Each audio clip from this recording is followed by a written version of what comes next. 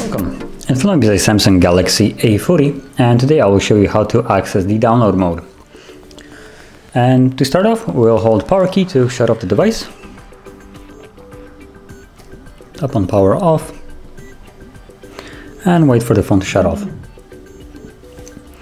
Once it has shut off, we will hold power key once more and volume up. So volume up, power key. Okay. Once you see the logo, you can let go of the keys and just wait a moment. And now we're in recovery mode. So from here, we'll use volume keys to navigate, volume down to go down and up to go up, and select Reboot to Bootloader and confirm it with power key.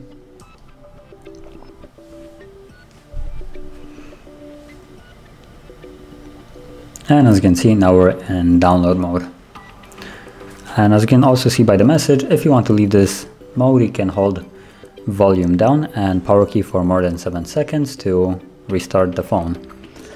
So with that in mind, we're gonna do that right now as a demonstration. So volume down and power key.